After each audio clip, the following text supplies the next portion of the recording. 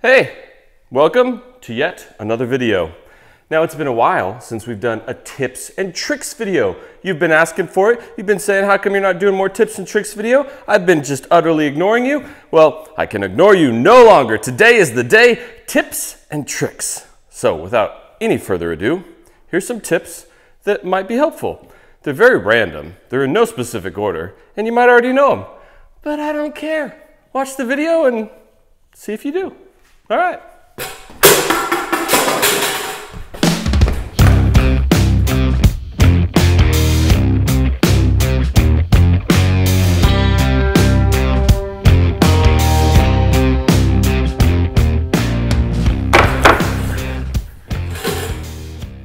Hey, let's get naughty, because we're talking about knot holes.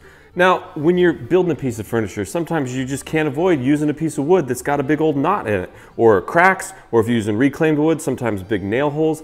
And sometimes you want to leave them, but sometimes you want them filled so they're nice and smooth and bits of food and crumbs and garbage and grime isn't getting down in there. The question is, how is the best way to fill them? What is the best way to fill those knots? Now, traditionally, people just reach for epoxy. You might know I'm not a big fan of epoxy. So I tilted that bucket and I poured that liquid snot all over that beautiful maple. And I felt bad about it. But when it comes to filling knots, it actually works pretty good. You mix up some epoxy and you add some color if you want, and you pour it in the knot hole and you let it dry. The problem with that is epoxy's viscosity is very, very low, which means it's runny. So you can't just pour it in a knot hole, because sometimes the knot hole goes all the way through your board. So you have to do some prep work. You got to put tape on the bottom of it. You got to make sure that whatever you pour in the top isn't going to leak out the bottom, and it can create a horrible mess. Not to mention, it takes a long time for that epoxy to cure up. So once you pour it, you can't really do anything because you got to sit around and wait. So I found a better solution.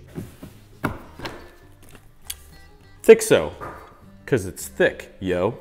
Thixo is made by Total Boat, and the thing I like about Thixo versus regular epoxy is exactly in the name. It's thicker, which means you don't have to do any prep work to your board to make sure it doesn't leak out the other side. And if you get the fast cure, well, it cures fast, so you don't have to stand around and wait as long. You just squeeze out a little bit, it mixes right in the tip, so you don't have to worry about the proper amounts of hardener and the activator and all that stuff. And you can add a little color in, and then because it's so thick, you just put it into your knots or your cracks with a putty knife, let it dry. It's not gonna have bubbles because it's too thick for bubbles to really work its way up, so you don't have to worry about bubbles forming in your epoxy. It's great for filling knots and holes. And then if you don't use the whole thing, you just take the tip off and you chuck it aside, and then the next time you're ready to use, you just put a new tip on there. Easy peasy, Thixo squeezy.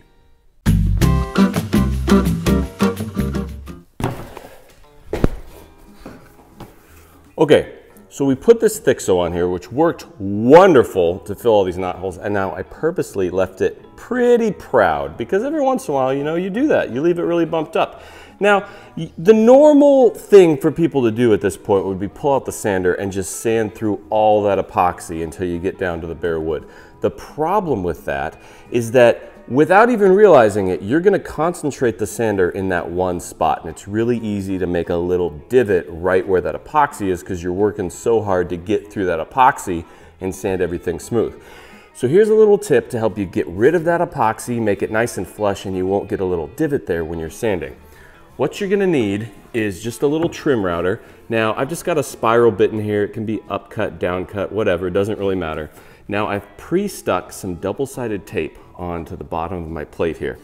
Then you're just going to take some scrap pieces of wood. This is just 3/4 inch pieces of plywood, and you're going to stick it on there with that double-sided tape. Then you're going to set this upside down, and you're going to adjust the bit so that it is just above the surface of the wood. Just barely, just like that. Now what you have here is essentially a little router sled that you can use to remove all that epoxy material and get it nice and flush. If you don't believe me, just watch this.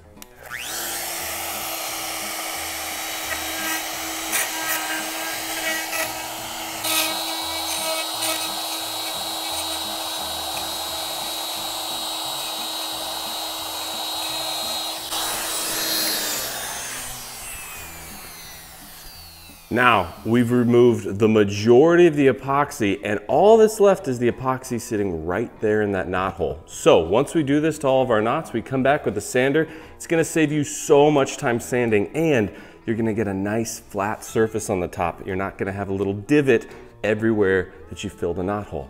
So just double-sided tape, a few scraps of wood, nice little router sled.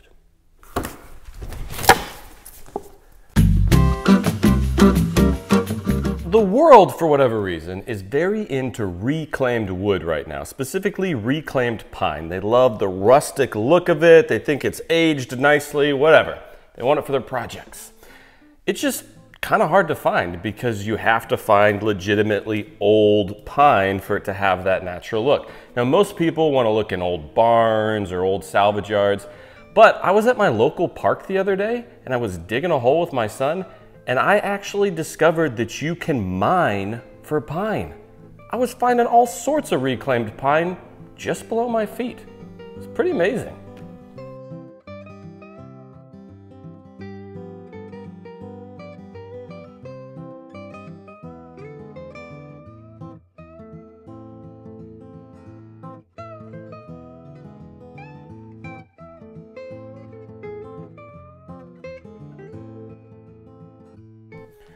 I do think mining for pine is somewhat dangerous though, because I found a lot of miners down there that didn't look too good.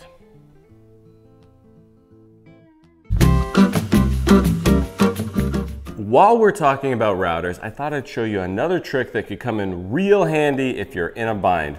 Now, we've all been there. You've got a set of bits. This is a set of Forstner bits, and it goes up to a certain size. This one goes up to 2 1/8 inch.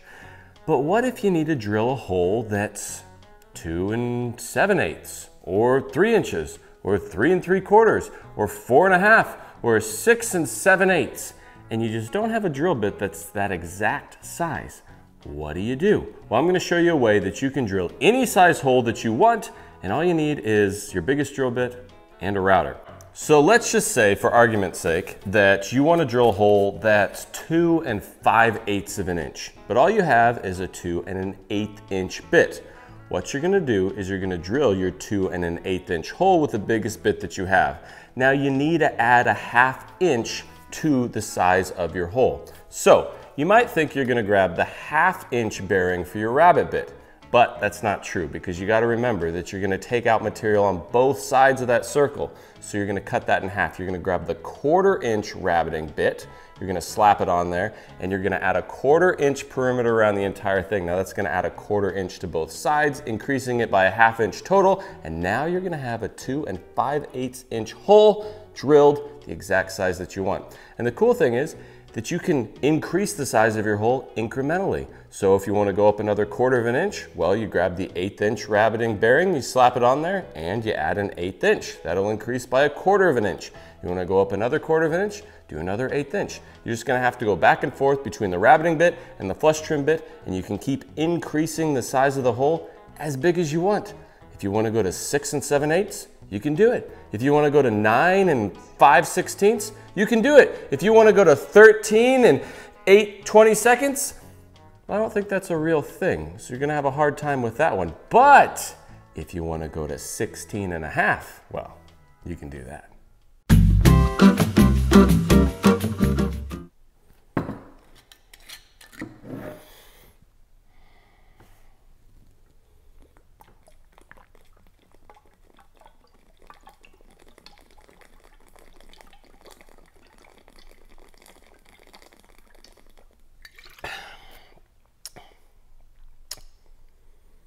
Sometimes I fill up my old Scotch bottles with iced tea just to freak people out. Sanding. Everybody hates sanding. I mean, that's what employees are for, right? Eh? No, okay. It's inevitable. We all have to sand. And one thing that I hate when I'm sanding is those little swirl marks that the sander leaves behind. They're all over the place and they're impossible to see unless you have what's called raking light. Now, a lot of companies sell lights like this one that you can position on the side of your workpiece, and it gives you nice raking light across your work surface so that you can see if you have any of those little swirl marks. But the problem with these lights is you set it in one place and it might work to sand that one area, but you're constantly having to move that light around as you sand, set it in different spots, and it can just be a pain to try and hold on to this and hold on to this at the same time. And the other day I was like, you know what would be awesome? Is if the light was just attached to the sander and you didn't have to move it around. So I went down to the Home Depot and I bought one of these headlamps for $9. This is a Husky brand one, and it's adjustable on the angle on the front. The nice thing about this is that you can adjust the headband, and so you can stick it right over your sander, just like this. It positions the light right at the front of your sander, so while you're sanding, if you need that raking light, all you gotta do is reach down, press the button. You can adjust the angle up or down depending on where you want the light, and you've got nice raking light in front of your sander the entire time, so you can see every single one of those swirl marks. Seriously, $9 to ensure that you get that nice raking light, get all those swirl marks off your piece. Now that's what I call a bright idea. What are you doing, man? Please don't bother me right now, dude. I'm trying to market my business. Got a drinking problem?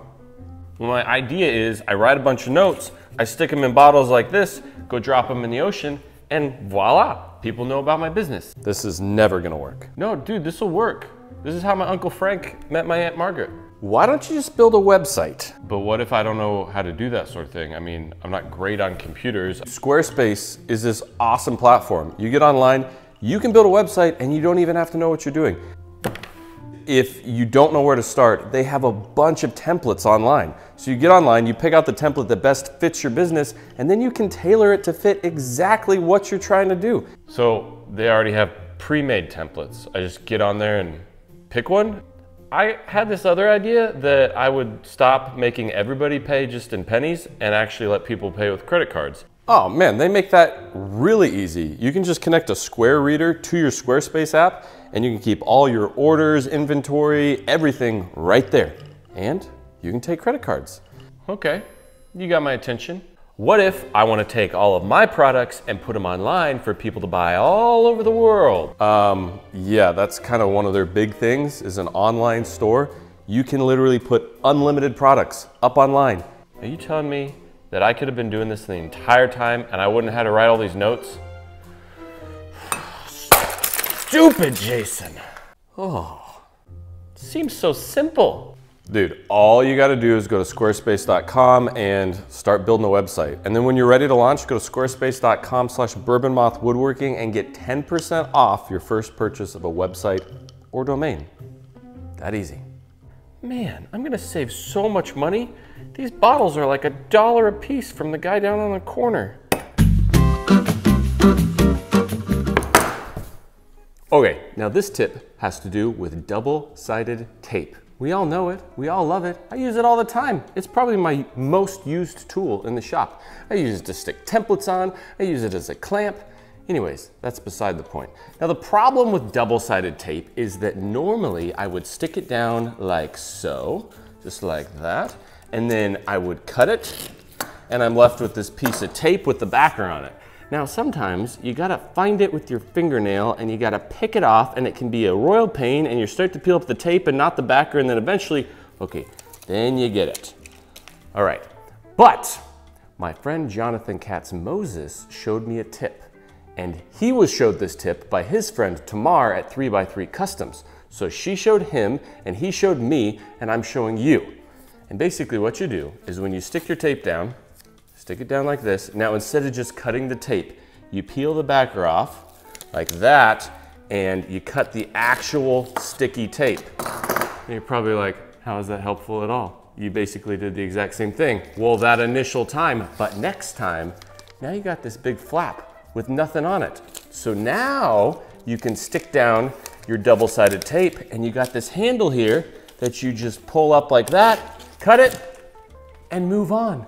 It's way quicker if you always leave a little tail of already peeled up backer. I hope that helps you stick things.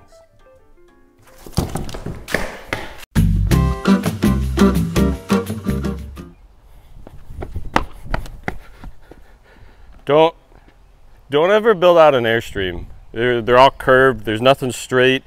Takes forever. Just don't do that.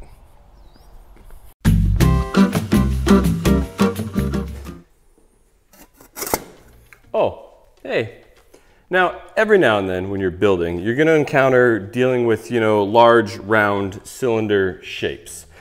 Or maybe you're building something for like your dust collector hose to pass through. And you want to know the exact diameter of that large round cylinder. And it's hard because you can't take a tape measure and just eyeball it, because you're never going to get it accurate. And even if you can get to the top of that cylinder, you don't know exactly where the center is, so a tape measure just isn't going to cut it. So you might think like, oh, I'll just grab some calipers. But if it's too large, your calipers aren't going to be deep enough to actually get to the center of that and give you an accurate diameter. So what do? Well, here's a helpful little trick that allows you to measure the diameter of large round things. All you're going to need is a square. This old rusty one is all I have laying around, but that'll work just fine, and another square. And essentially, you're going to hook your one square onto your other square, and because a square gives you the inside dimensions as well as the outside dimensions, you can create your own calipers using those two squares. And I know this is exactly 5 inches because I used my own large scale calipers. It comes in handy, believe me. Every now and then you just gotta know how big around that large round thing is.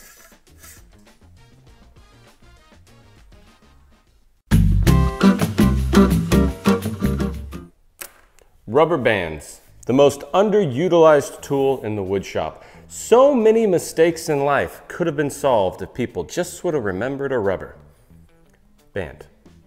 Anyways, rubber bands are great for multiple things. One thing I love to use them for is if you have 2 pieces of wood, 3 pieces of wood, 6 pieces of wood that you're trying to laminate together to make like a knife handle or something cool like that. Sometimes it's hard to get clamps onto little sections of wood.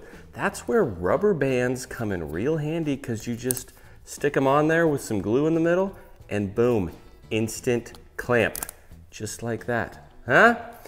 Another good thing rubber bands can be used for is sometimes if you're gluing up a large project by yourself and you have to hold something with one hand and get clamps on there with the other hand, it can be really hard to get the clamp where you need it to go.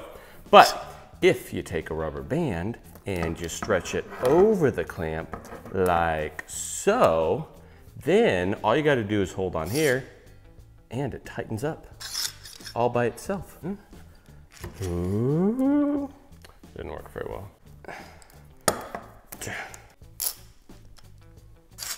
You know what? This worked really well on TikTok. Or you can just go to Rockler and you can get one of theirs and they work really well. So maybe that's not the best thing for rubber band. Don't do that one. That's stupid. Rockler clamp.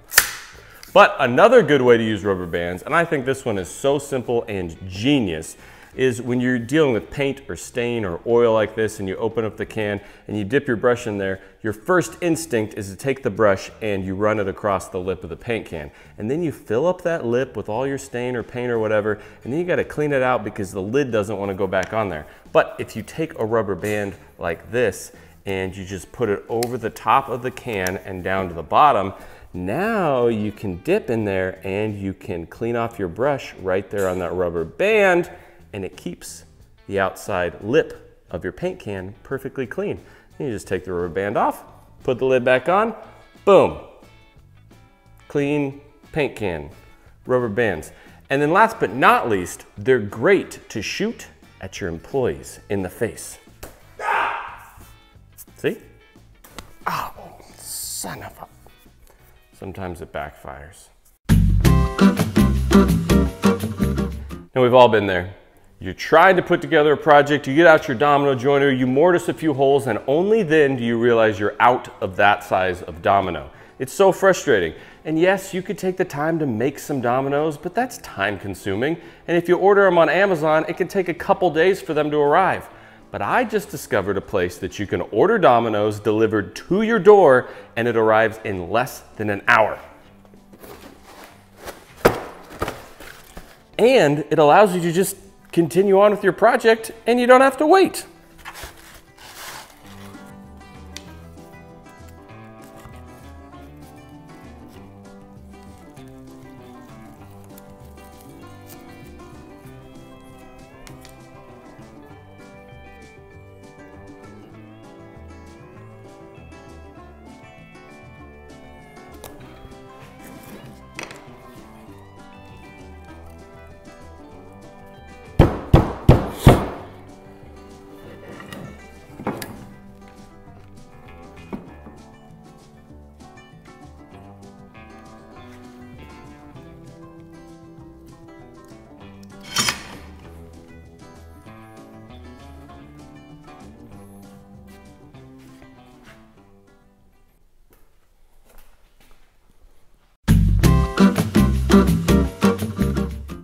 Now this one's pretty simple and straightforward, and you might have heard of this one before, but I'm gonna throw it out there because I showed this to somebody the other day and they had never heard of it before and they said it changed their life.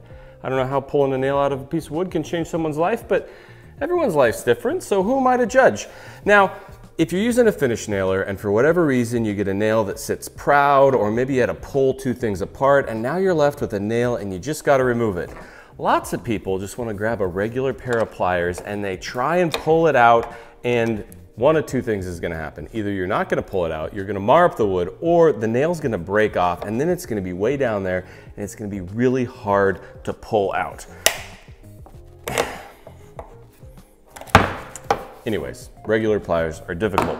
What you want is a set of these channel locks. Now the reason the channel locks work so good is this nice round profile on the back of the channel lock right there.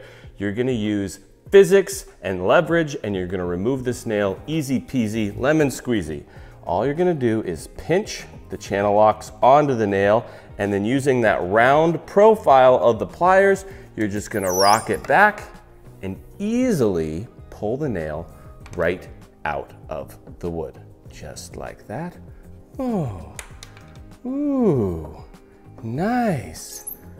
Oh, it doesn't mar up your wood because it's round. It just gives it a nice lift out. It doesn't break the nail off. And every time it's gonna be super easy to get rid of those pesky nails, and you can move on with your day.